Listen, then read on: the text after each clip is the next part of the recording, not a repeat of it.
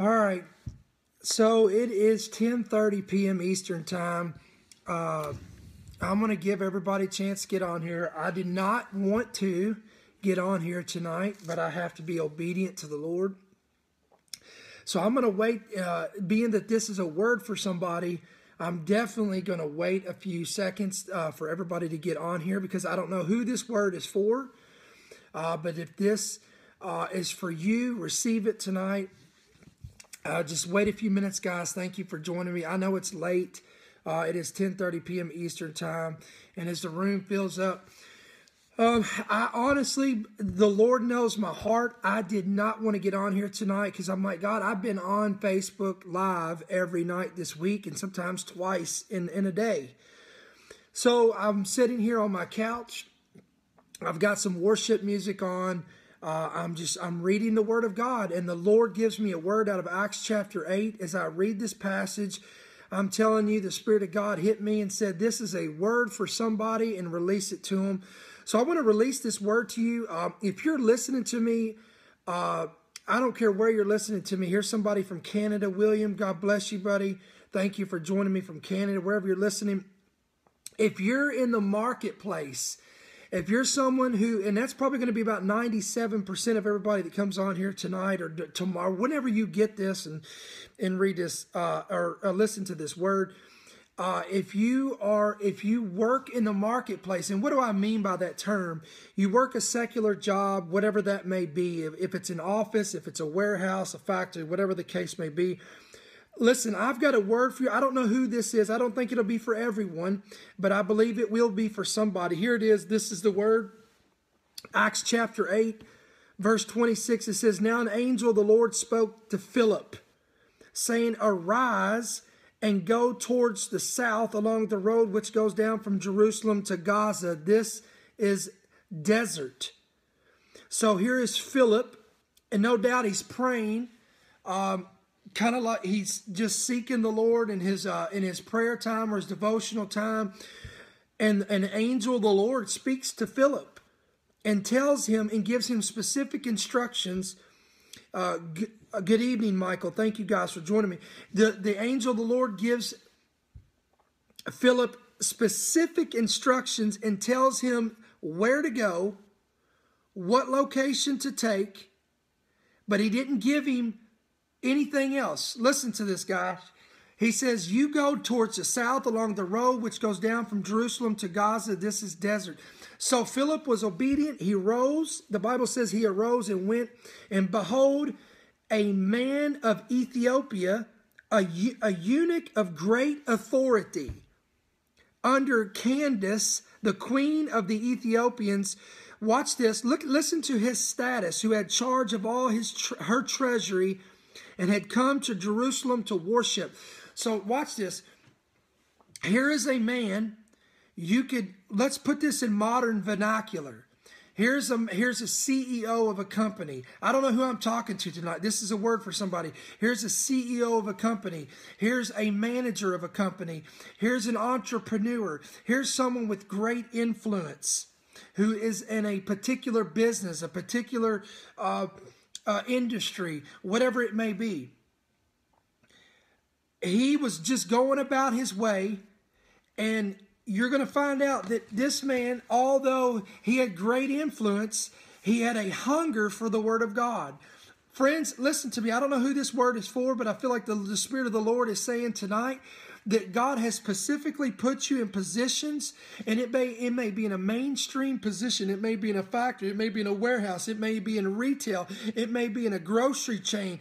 It may be on an assembly line, whatever the case may be. But God knows how to put people of authority in positions that are hungry for God. But God has ordained your footsteps, because they're reading something that they have not revelation knowledge of. But I believe God is setting somebody up like he did Philip. Watch this. Watch what happens. So here's this man of great authority, this eunuch of Ethiopia. The Bible says that he was returning as he was in Jerusalem. He come to Jerusalem to worship. In other words, he went to a church service, if you would. Come on, somebody. And he was sitting in his chariot, or he was sitting in his car. We're going to make this real modern, or just in modern vernacular. He was reading the book of Isaiah. And the Spirit spoke to Philip. Here's your man, Philip.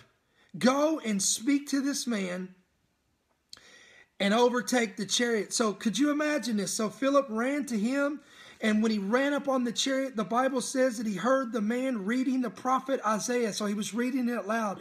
And Philip asked him, "Sir, do you understand what you're reading?" And he says, "How can I unless someone guides me?" And he asked Philip to come and sit with him. And he tells you that he reads a passage out of the scripture dealing with the Messiah. So the Bible says in verse 34, so the eunuch answered Philip and said, "I ask you, of whom does the prophet speak this of himself, or is this speaking of another man?" And Philip opened his mouth and began at the scripture to preach Jesus to him.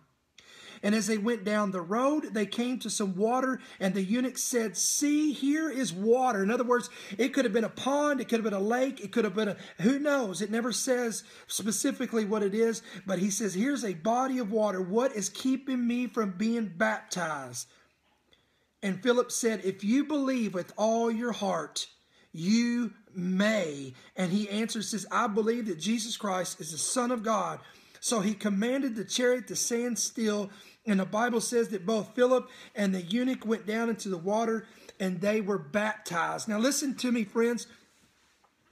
I'm telling you, God has a way, and I was just reading this today.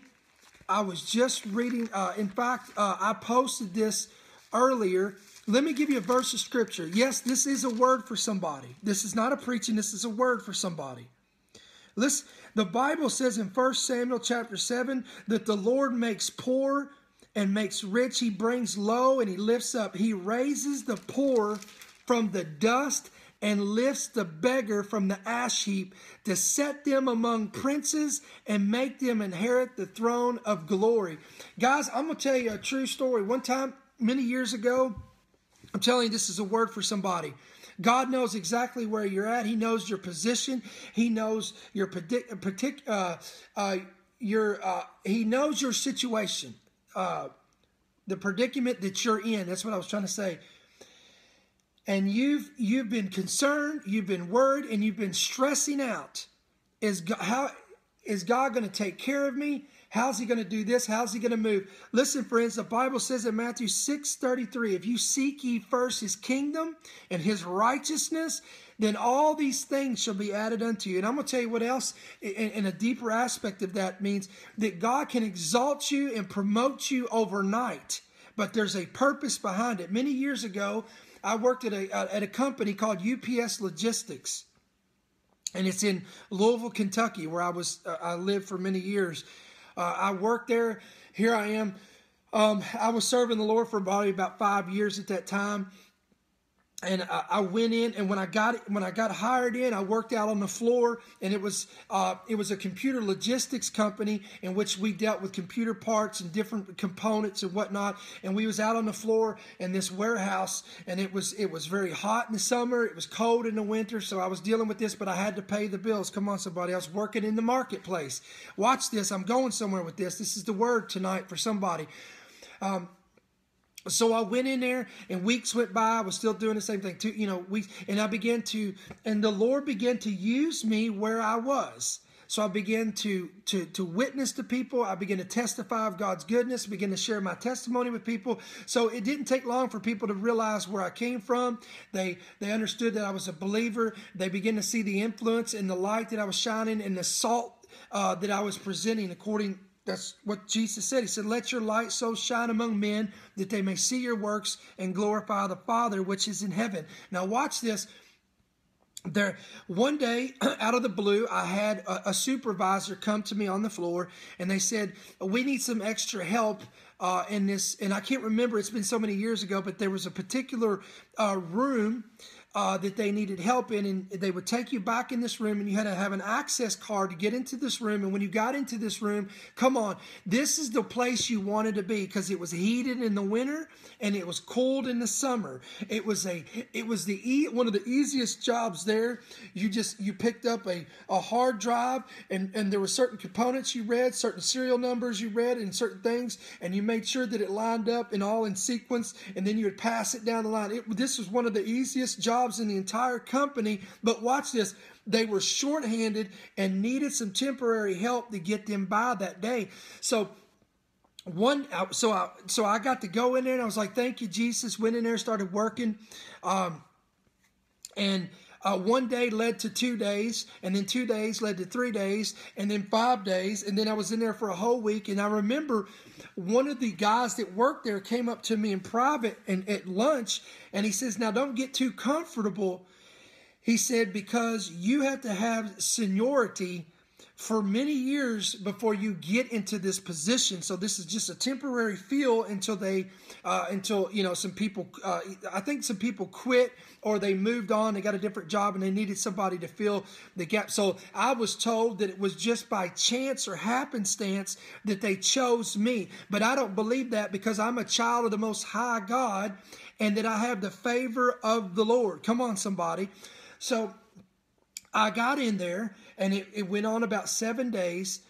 And all of a sudden, I began to bring my little, and I don't have it with me, but I used to have this little Gideon New Testament, come on, Bible that you can keep in your pocket. It's only got I think it had the Psalms, the Proverbs, and the New Testament. And it was orange, and it was about that big, and I kept it in my back pocket.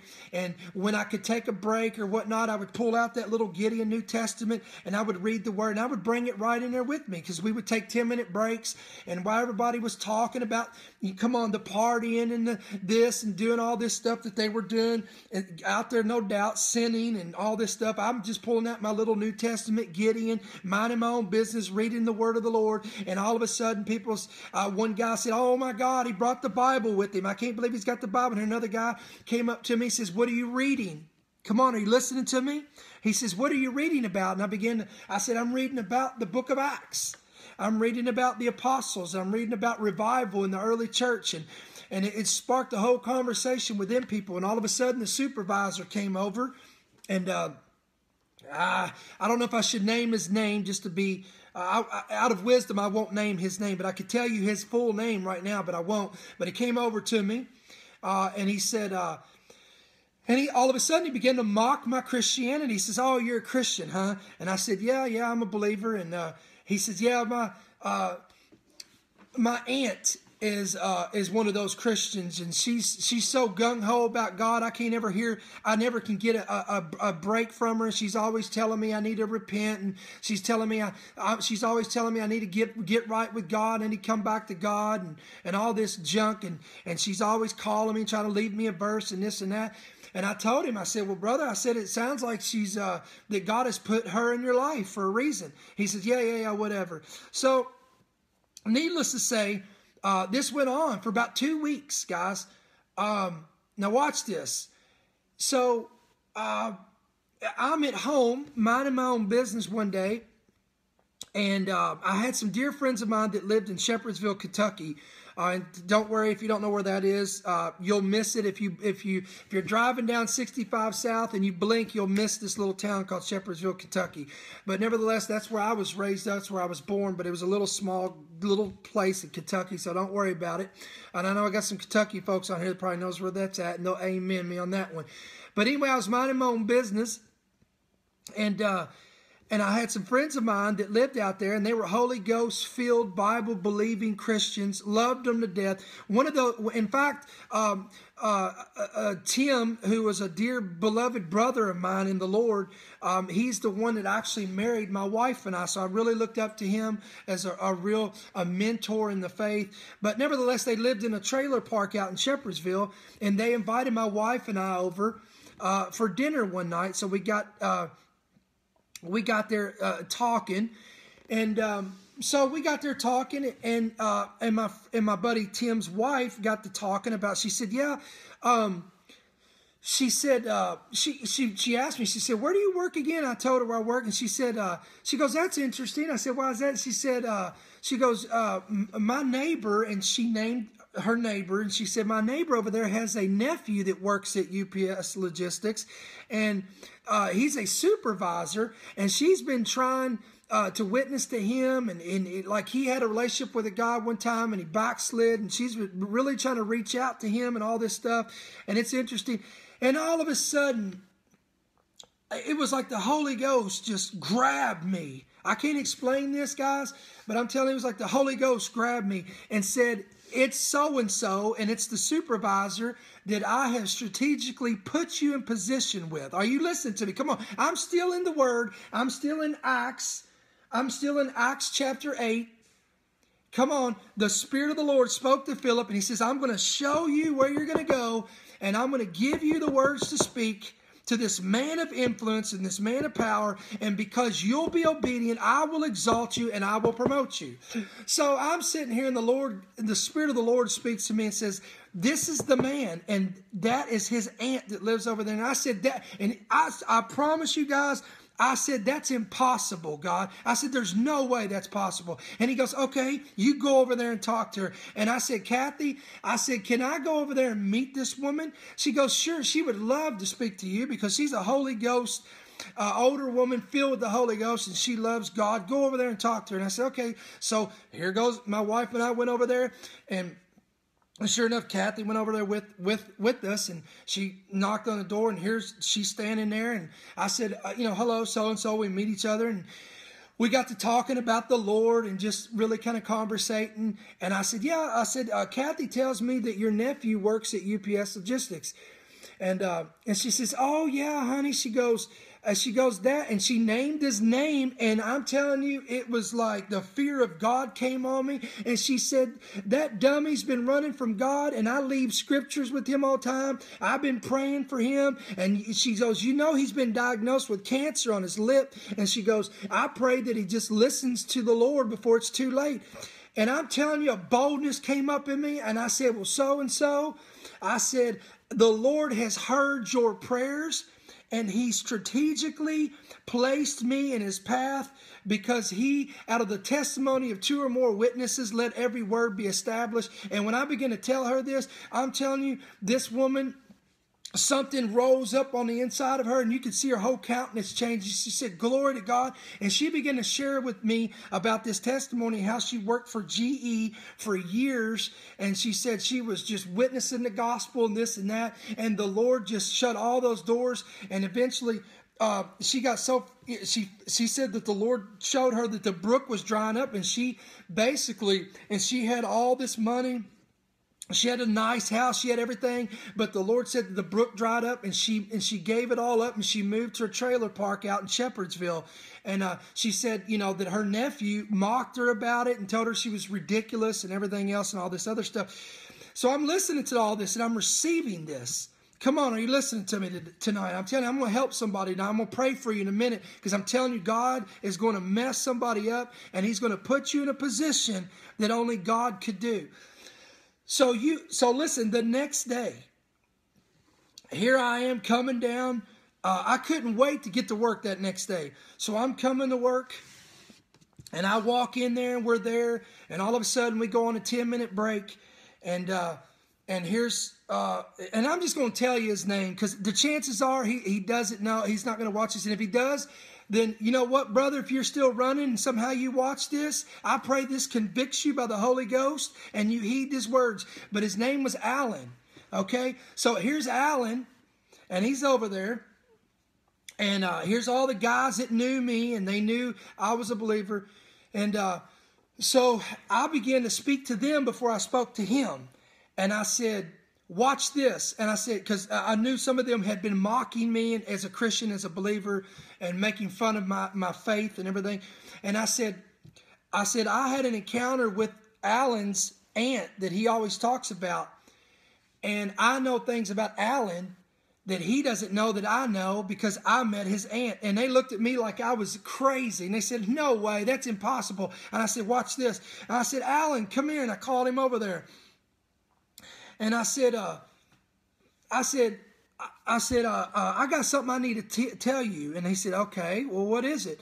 And I said, I met your crazy spirit-filled aunt yesterday. And he says, oh, okay, right. And I said, really? And I said, okay. And I told him, I said, you live at so-and-so. I said, and you used to work here. And your aunt, and I told him all this stuff about him. And then I said, and your crazy aunt, I said, correct me if I'm wrong. I said, she works at GE, or she did work at GE. But this happened, that happened, and she quit her job. And you were one of the ones that called her crazy and this and that. And she moved out to a trailer park out in Shepherdsville and this and that. And I'm telling you, his face just like, he looked like he'd seen a ghost. And all of a sudden he stopped. And, he said, no. He said, that's not her. And the Holy Ghost said, yes, it is. He's lying. And I knew he was lying. I said, come on, man. I said, yeah, it is. And he says, no. He said, that's the wrong lady. That's not her. And so he walked away. And you could tell. And he was physically almost shaking. So everybody had cleared out of the room. And he came to me privately. And he says, how did you do that? And I said, Alan, I said, don't you realize that God is after you, brother? I said, he's got your number. I said, don't you see all this? And by the way, I didn't tell you this, but I was supposed to be in that room temporarily, but God moved on my behalf and he moved me in that room permanently. And I told Alan this, I said, I had no seniority. And of all the people, there's hundreds of workers out there in the factory that could have been chosen. Why did he choose me? I said, Alan, I said, God has heard your aunt's prayers. Why are you running from God? You need to heed his voice. You need to hear his word, and you need to repent and get back to him. And man, I'm telling you, tears filled up in his eyes. He listened to everything I said. Now, listen, I wish I could have told you that he repented that day and he said yes to Jesus, but he didn't. But I'm telling you, the seed was sown. What am I talking about? I'm talking about Philip in Acts chapter 8. He was minding his own business. He was doing his own thing. And an angel of God showed up one day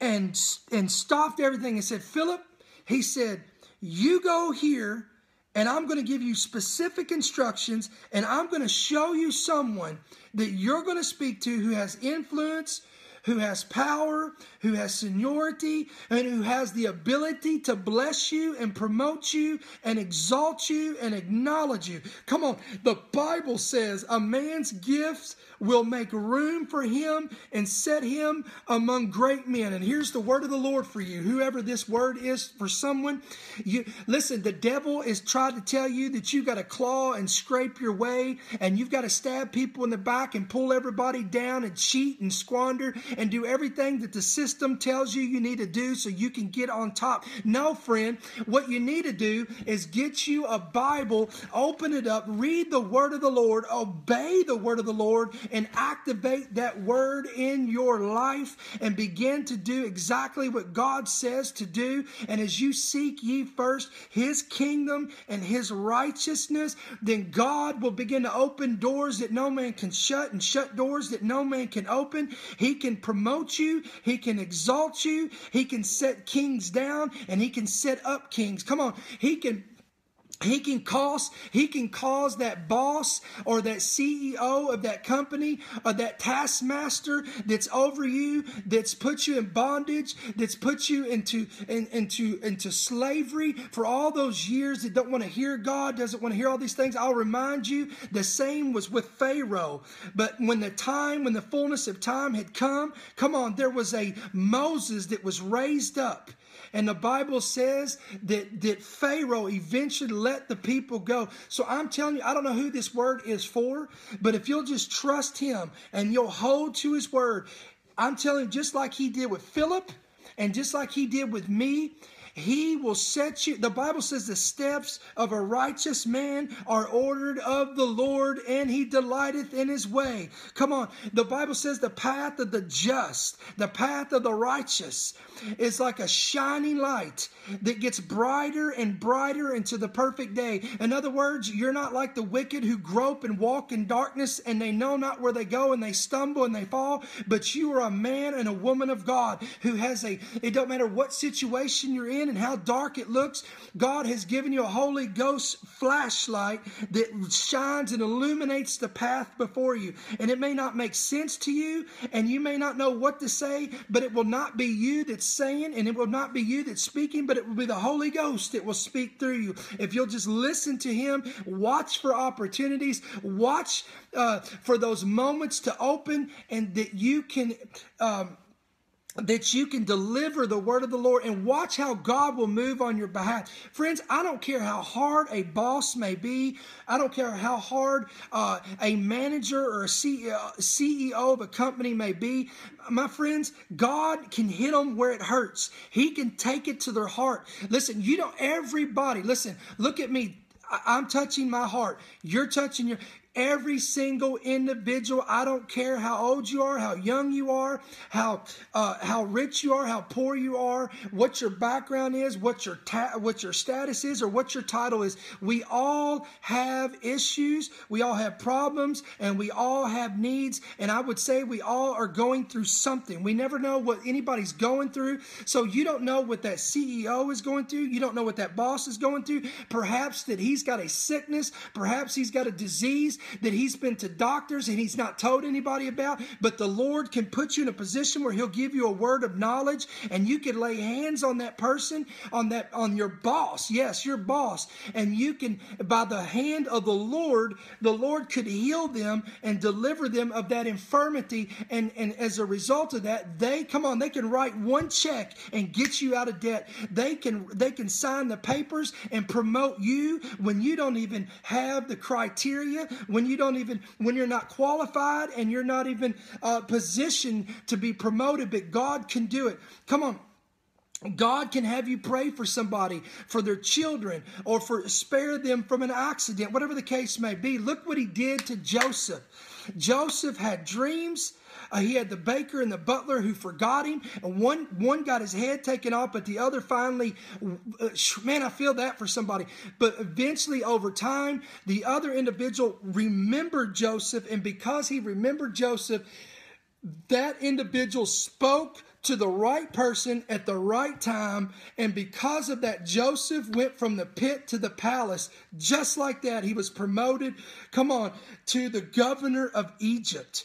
So again, this word is for somebody. Father, in the name of Jesus, I don't know. I'm just being obedient, God. You spoke to me when I was sitting on the couch, when I was reading from Acts chapter 8 about Philip. And you said, tell somebody this is a word for them. Tell them that they don't have to rely on the strategies and the methodologies of man and Satan's system to get ahead and be promoted. But my word is still tried and it's still true. And my word says, he who humbles himself under the mighty hand of God shall be exalted in due season, but he who exalts himself shall be humbled. And I just thank you, Lord, as I'm being obedient, that, Lord, I just release this word over somebody, wherever they're at, whatever business, whatever occupation that they're in. I thank you, Lord, that it's you that raises us up. It's you that sets us in high places. It's you that promotes, and it's you that does what you're calling us to do. And I just thank you for the glory and for the honor that's going to come out of this, the testimony that's going to come out of this mighty word of the Lord. In Jesus' name, in Jesus' name. Come on, somebody. Receive that word tonight. Listen, if a week from now, 2 days from now, 3 days from now, 3 months from now, whatever the case may be, when this word comes to pass, and it will, because I have confidence that this word was for somebody or somebodies, and when this does come to pass, please contact me, Facebook me, email me, whatever, endtimeheadlines.org, endtimeheadlines.com. You can Facebook us at Endtime Headlines in our messenger. Get a hold of me. Please testify. We need to share this testimony because it will encourage other people as well. So again, guys, we love you guys, and thank you for joining me on this. Thank you for being obedient on your behalf to receive as well. So I'm telling you guys, you receive that word and you activate that word and watch God move on your behalf. We love you guys. God bless you. Have a good night.